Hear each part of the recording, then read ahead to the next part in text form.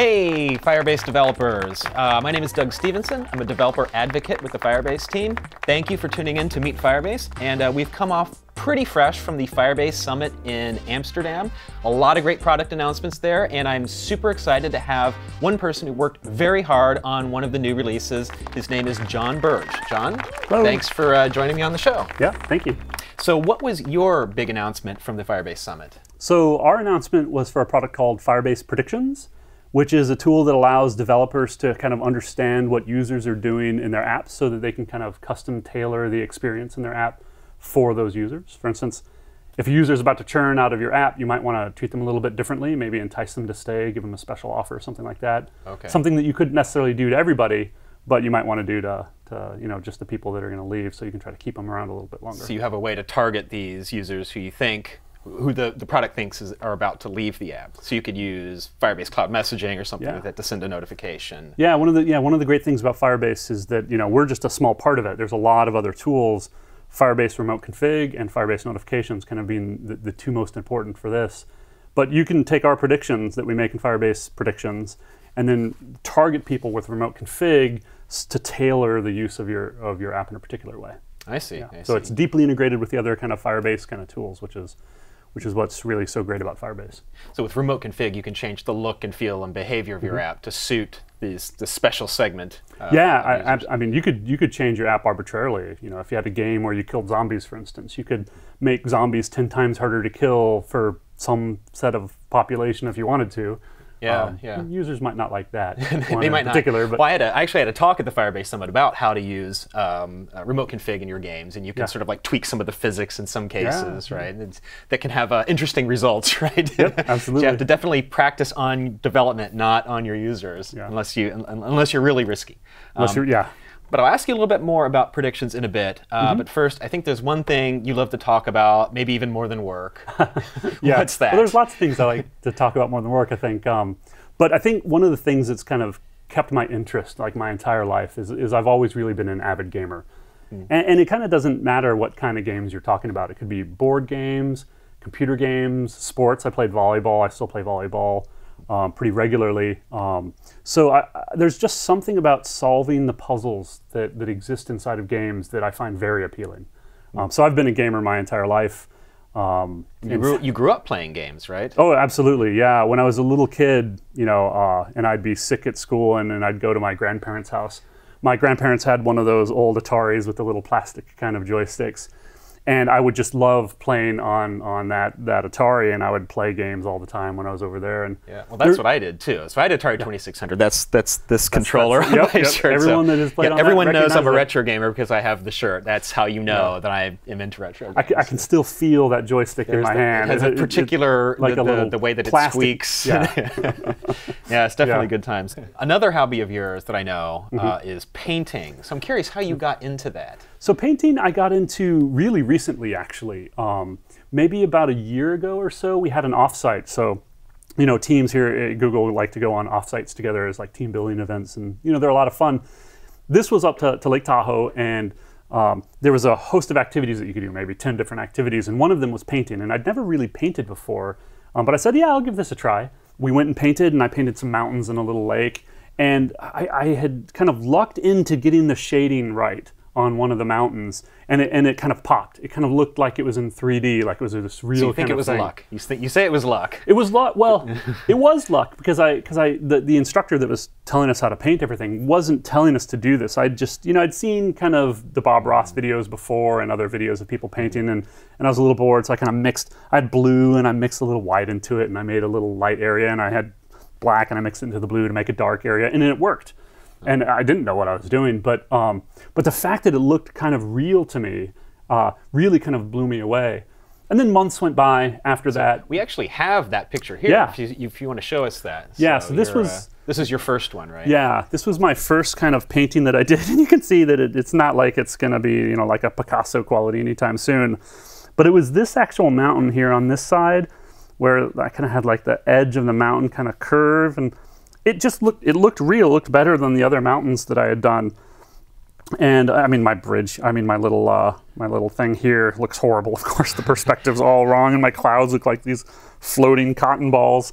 But this painting was enough to kind of say, hey, wow, this is something that I could do, and if I practiced, I could actually get better at it. Right. So you got hooked, and we have like others of yours that you've done more recently. So this is like an acrylic one that I did, and I was just following along with Bob Ross. He's the guy who does all the happy stuff, right? He's the one with happy little trees and stuff. Gotcha. The guy's amazing.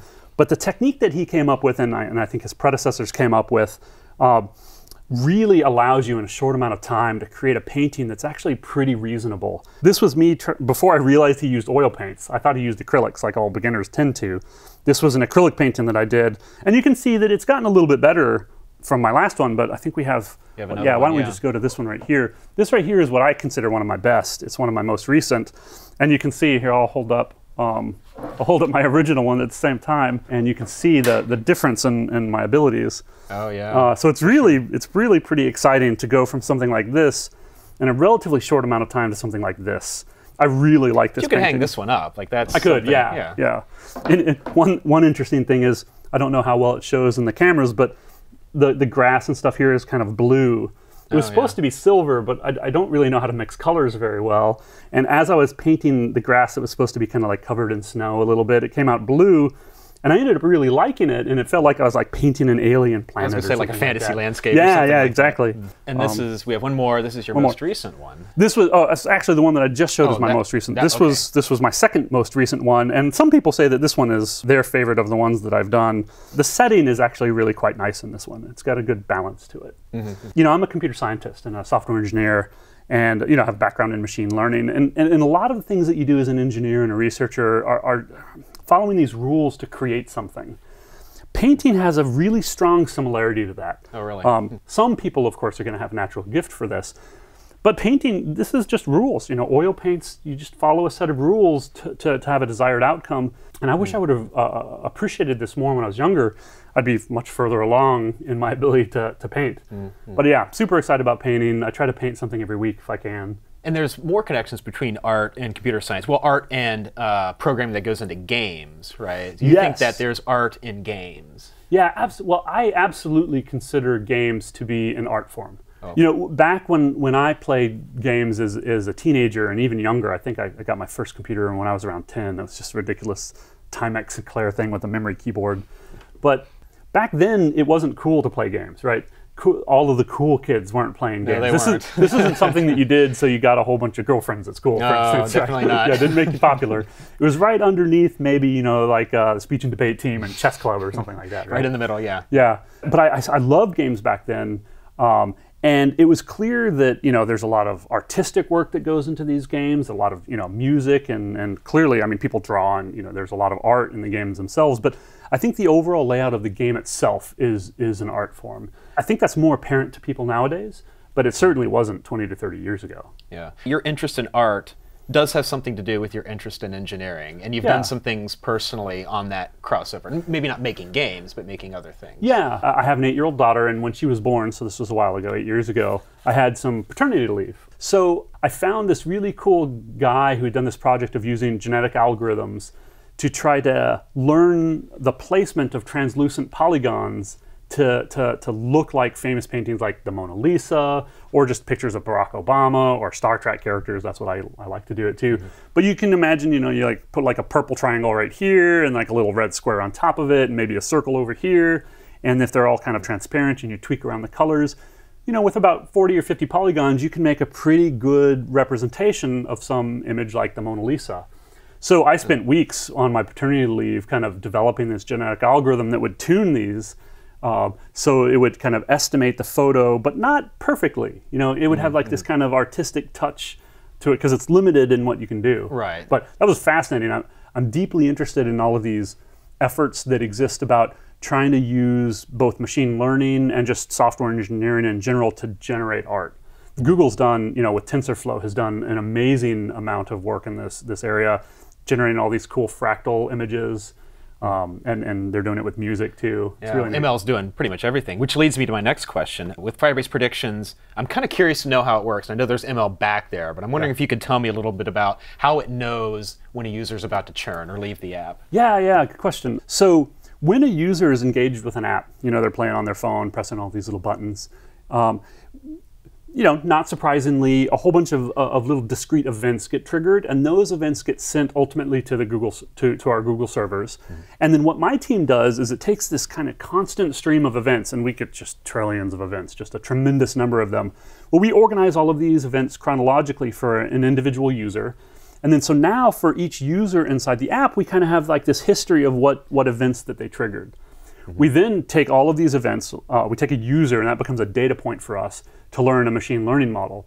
So we create these really large neural networks with TensorFlow, and these neural networks take all of the features, which are really just elements in the time series, and then associate those features with whether or not this user in the next kind of 7 days is going to churn or spend money or kind of trigger any event in the developer's app. Like a developer can make a prediction with our tool that will say, tell me if this user is likely to finish a tutorial, or tell me if this user is likely to engage in a multiplayer app. I mean, it's a really flexible tool. So it's kind of like experiments where you're sort of like setting up your hypothesis and figuring out if like that's going to be satisfied by whatever the user's doing in your app. Yeah, absolutely.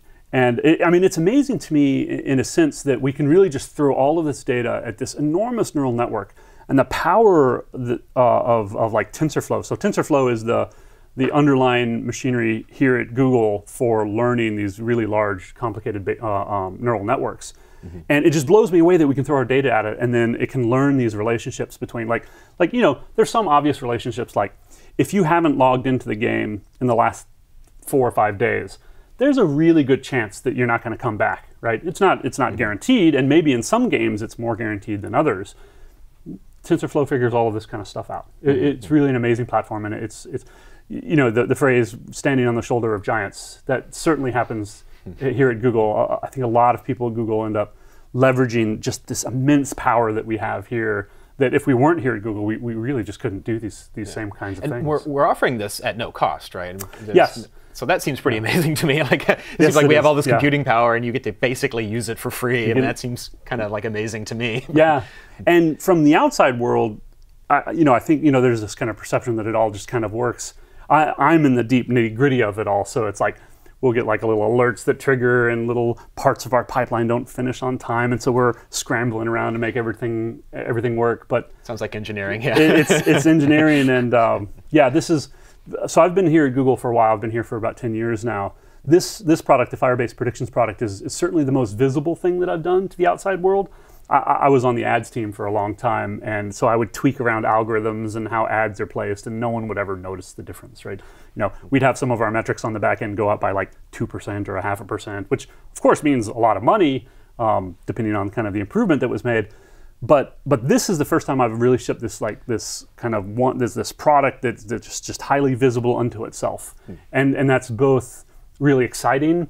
It's also pretty scary. Well, I'm so happy that Predictions found a home with Firebase. Yeah, and you've been working on this for so long. Yeah, and I'm sure everyone who's watching at home also will see some benefits as well. So hope so. Go out there, use Firebase Predictions. Let us know if it's working for you. We definitely thrive on community feedback. So be sure to let us know how it's going, and hope you get a lot out of it. So, yeah, thanks so much. John, thanks for being on the show. You're very welcome. And thank you for tuning in to Meet Firebase. So if you want to see more great video content like this, be sure to tune in right here to the Firebase channel on YouTube. There will be more new episodes of Meet Firebase coming up, so be sure to stay tuned, and I'll see you next time.